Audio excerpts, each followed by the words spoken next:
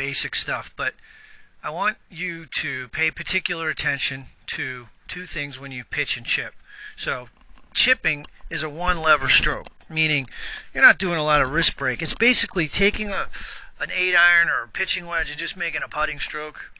But your descent angle, or the angle of attack, which is defined as the angle between the club face and the ball in the descending portion of the swing, right in here, if we would just move this forward a little bit, he's hitting about a 30-yard shot here.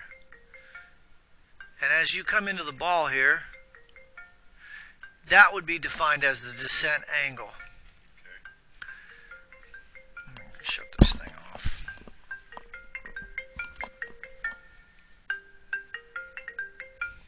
I gotta call you back because I'm in the middle of a lesson. Who's this? Is that okay? Who's this?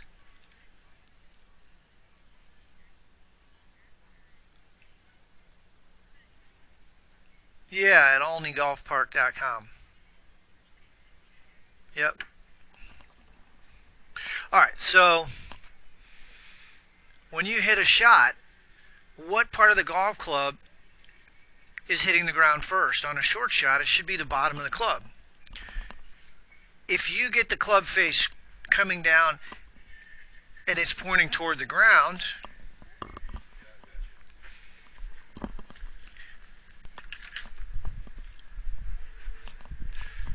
this way the face is going to close too rapidly, and if you hit the ground with the face closed, the leading edge is going to dig. You want to make sure the face is coming in from open to close. So on the backswing, you want to get that toe up in the air. That's really important in the short game. So when he takes it back, that toe is getting up in the air, and when he comes down, it's closing like a door. And the bottom. I see he's got a lot of wrist action. A little bit. Not... Right. And that's more of a, like I said, this is more of like a 30-yard shot. Okay. Think of, let me see if I can find another spot here. I know on the short stuff it's like a putting stroke. Right. Like, say... Just to get over a sand trap or something. Right. And then in terms of the setup, you can see here where his... That's the ball. Slightly back. Right. And so, what kind of action does he use? Well, he's hitting, again, think of the hands of a clock. And this is sort of how I want you to view the shots. All right, so if you're going to hit a golf shot 20 yards, I want you to monitor how far your hands go back. So what does that mean? Well, for me, when I hit a 20-yard shot, my hands are going to go back just below, about the top of my right thigh. So that's about 20 yards.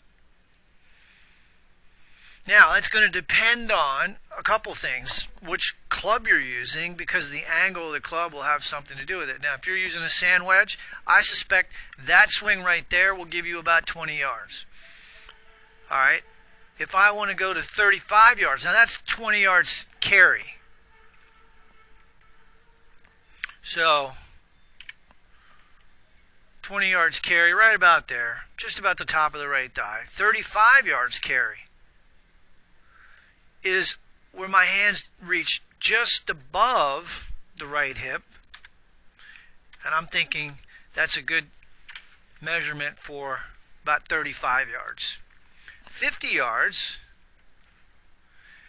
is right about where your hands get to the center of your chest. So right at your sternum, right at your middle of your chest, right about there.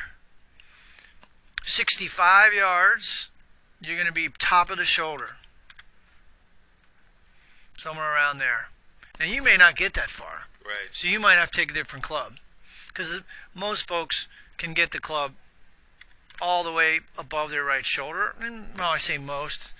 I shouldn't say most. But anyway, so that's sort of how you would look at it. And then in terms of the clock scenario, what you want is symmetry. So if you go back to 20-yard position, you want to come through to that 20-yard position. You want symmetry in terms of the length of the swing and the speed of the swing. So, you know, when I say the speed, this is a great exercise. Everything I'm saying is recorded so you can watch it but 1/1002. So this is the simplest way to, this is how I do it when I'm playing. 1/1002. 1/1002. So 1, I initiate the movement, or you could say 1 and 2. 1 and 2. And is the top of my backswing. 2 is impact.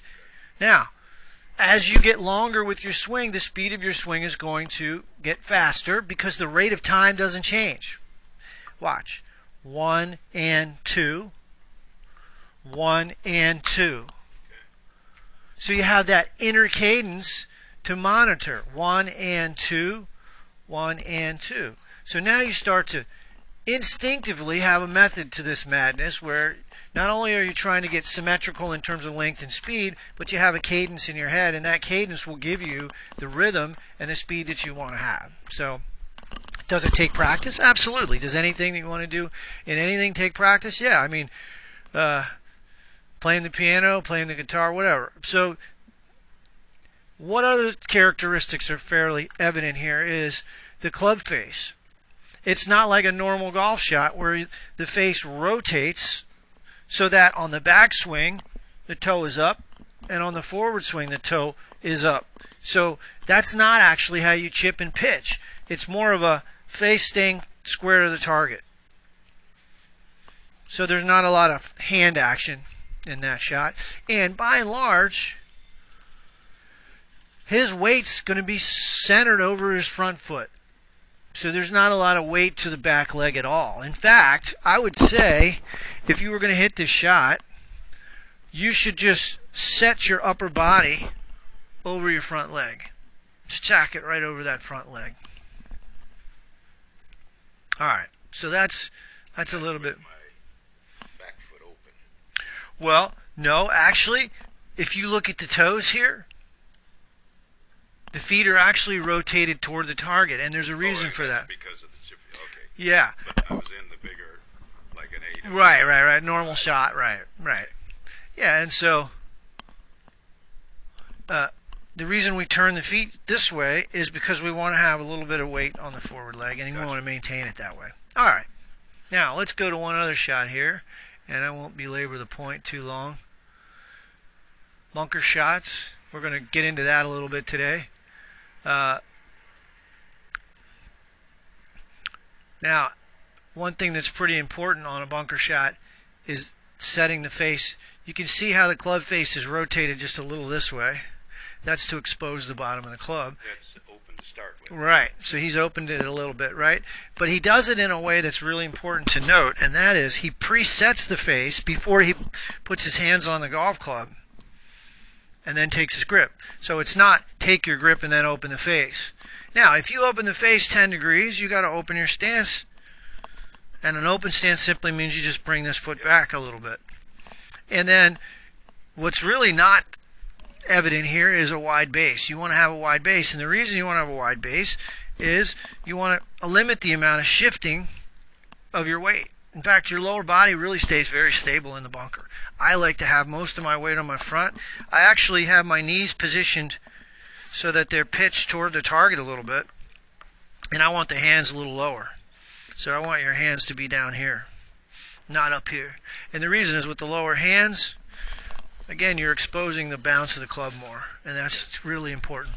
So one other point here, as it comes through, watch the hands here. Watch the club head, rather, is what I should be saying here. Watch.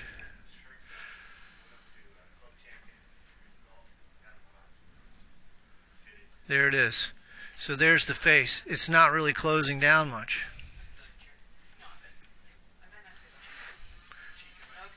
And again, you can see where his weight is. It's pretty much on the front. All right.